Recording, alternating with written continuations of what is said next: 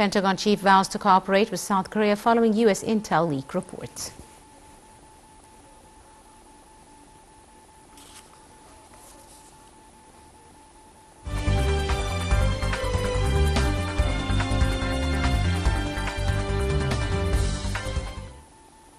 Welcome back. The details. President Abdel Fattah el-Sisi instructed an accurate focus on the Grand Egyptian Museum gem as an integrated system that reflects the capabilities and organization and management. President el-Sisi's directives came during a meeting with the Prime Minister Mustafa Madbouli and a number of ministers and concerned officials held to follow up on the work pace at the Grand Egyptian Museum.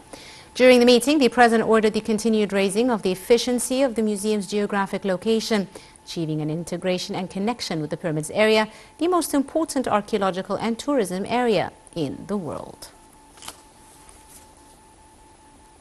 Foreign Minister Sameh Shoukry praised ties between Cairo and Athens on all levels, and Shoukry was speaking at a joint press conference in Athens with Greece's Foreign Minister. He said both sides are keen to implement joint projects.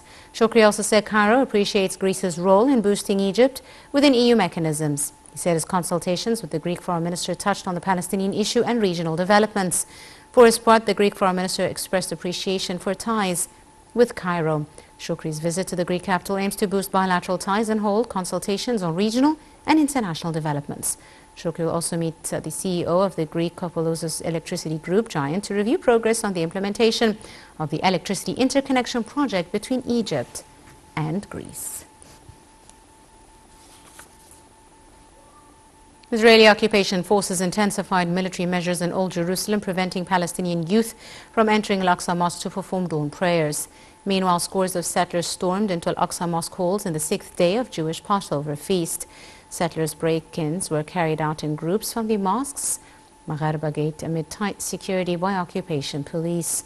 Islamic Waqf Directorate in occupied Jerusalem said the settlers carried out provocative tours inside the mosque's halls, performing their rituals. The United Nations welcomed the ongoing talks in Sana'a between Saudi Omani delegations and Houthis aimed at reaching a political solution for the Yemeni crisis.